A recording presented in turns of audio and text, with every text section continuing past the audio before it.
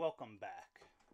So in a previous video I showed how to clear or flash a Raspberry Pi Pico when you've bricked it, when you've made it so you can't access it with Micropython.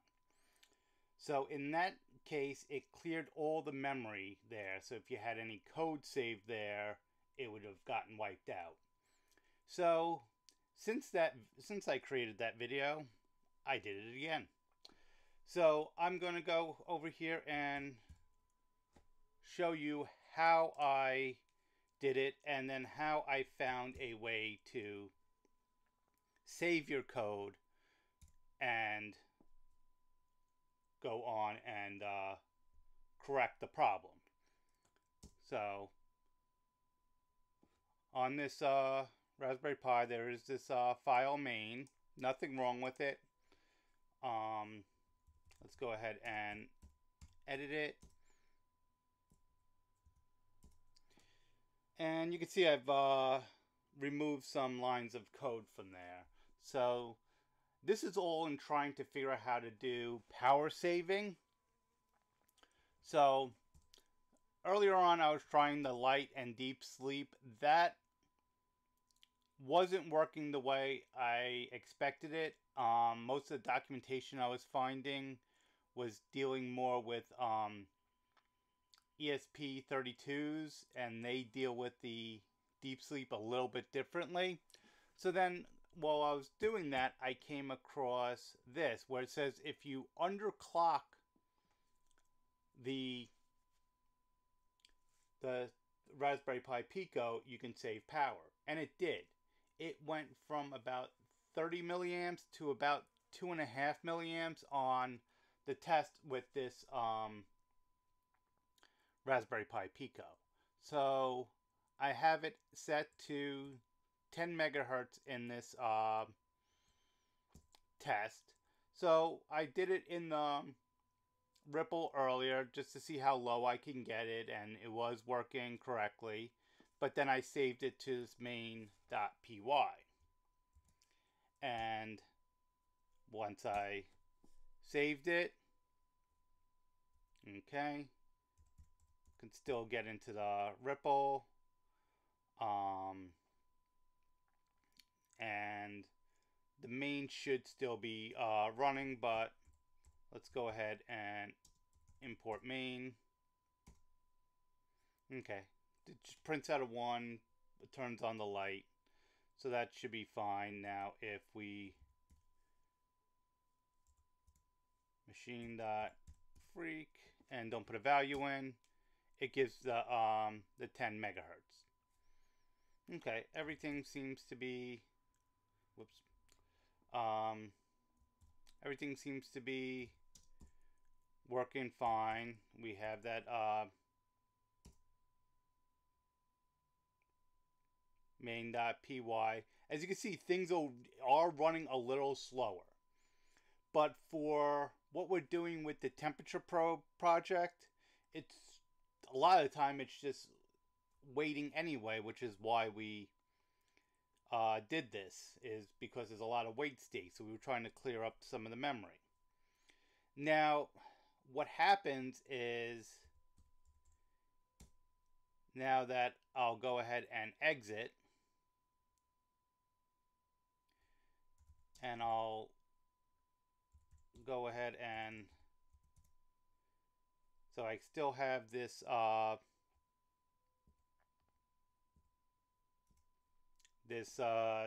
TTY CM ACM0, and it's going ahead, it's connecting, and as you can see, it's a lot slower now.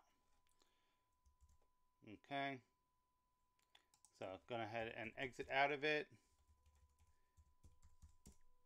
It's working, but it's not working ideal. So now I'm going to go ahead and disconnect the Raspberry Pi Pico, and you can see that the TTY ACM0 is gone. So I'm going to go ahead and reconnect it. And watch this doesn't do the same thing it did before. Okay, it's still not showing the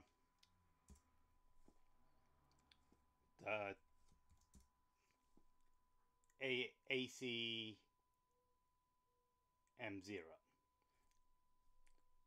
So what can we do here? Now we could try to reflash it. Let's see what happens if I try to run remote. It's not finding it. So now I could copy over a file onto the Raspberry Pi Pico that was done with, say, C or C++, and that would alleviate this issue.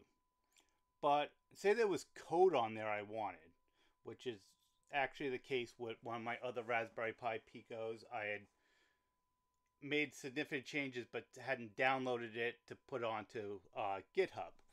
So what can I do? So as you can see here, I have, which is an older version of the Micropython UF2 file. I believe the newest one is dated June 18th. So 5 months later. But for this demonstration, this is the file I'm going to use. And what I want to do is use a hex editor. So I'm going to use xxd, and we're just going to look at this rp2 file. And it's a hex dump. Now, this is something that I had done previously when I was younger.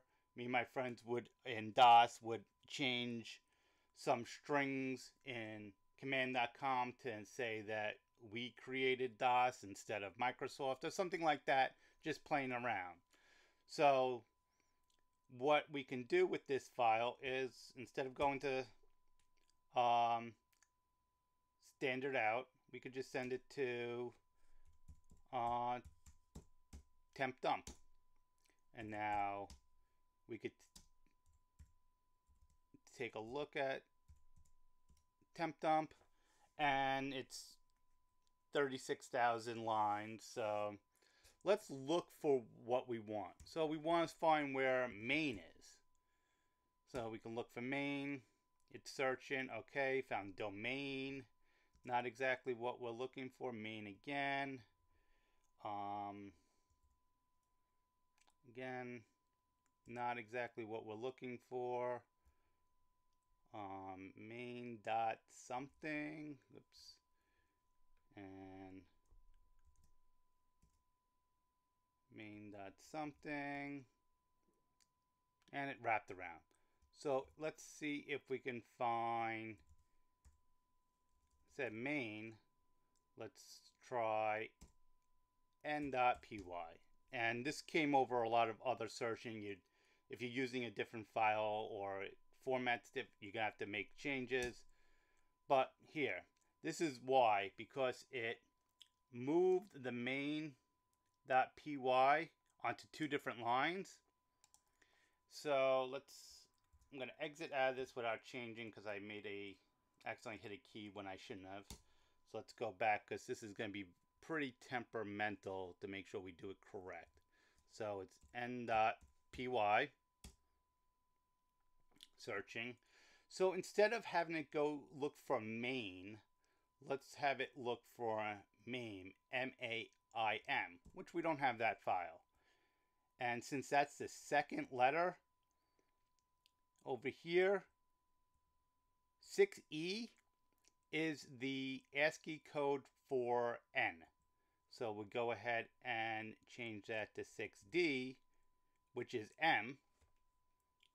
We save this file, and then we run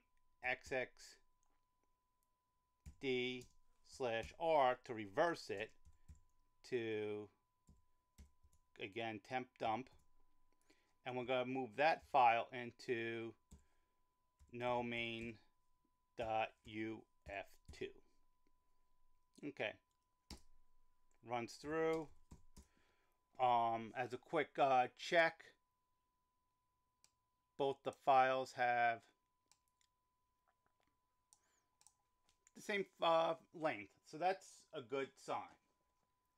So now I'm going to unplug my Raspberry Pi Pico, hold down the boot select, and plug it back in.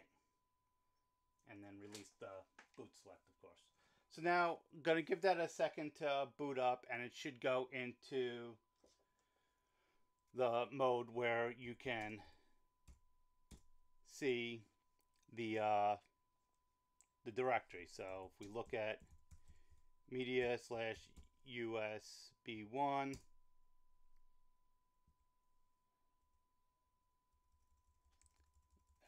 ls, not LW, ls / media USB1.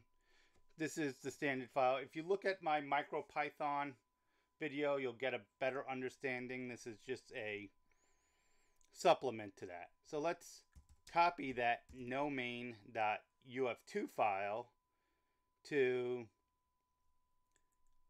/media USB1. Okay, so we copy that file over, and it should copy over and should immediately reboot, and we should be able to have this ACM0 again. Okay, so we'll run the .remote file, and it connects, and that main.py file is still there. So now we can go ahead and edit that main.py file, and we could try changing the value or something to that effect, but I'm just going to do what I did earlier and just comment this out for now. So now this won't run this main.py file automatically anymore.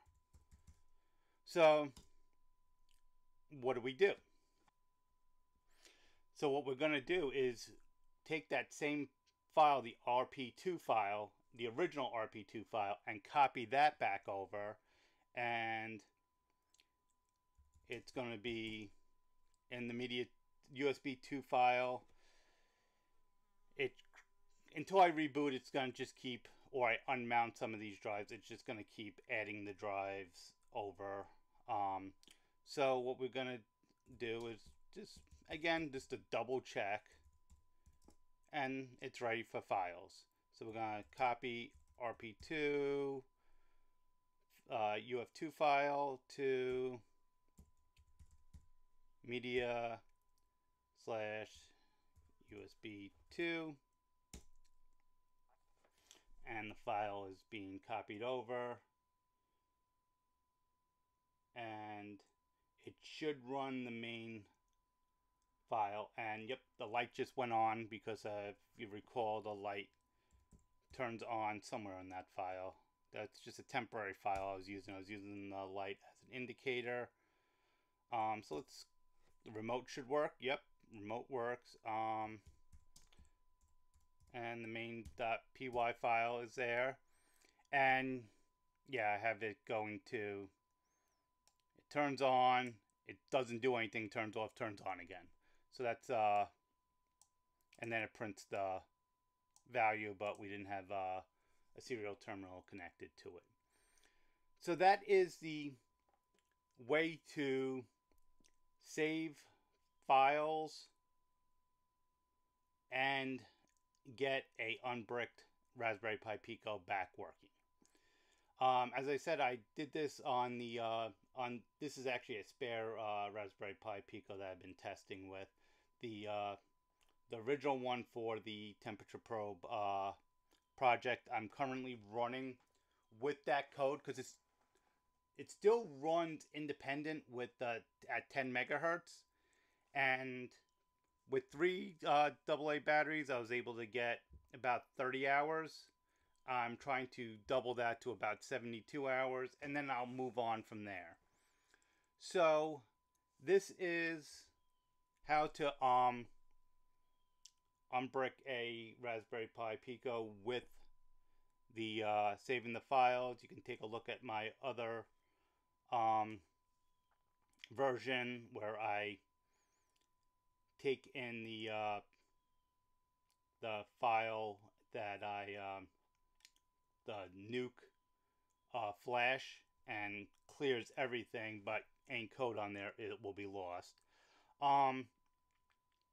Since this is more of a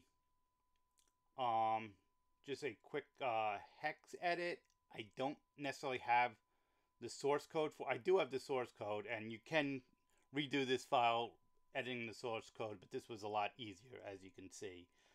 So I'm not going to put this on the GitHub repository. I will include the steps I used in the description if you want to follow on with written text, and I will most likely do a blog post on that with screenshots from this.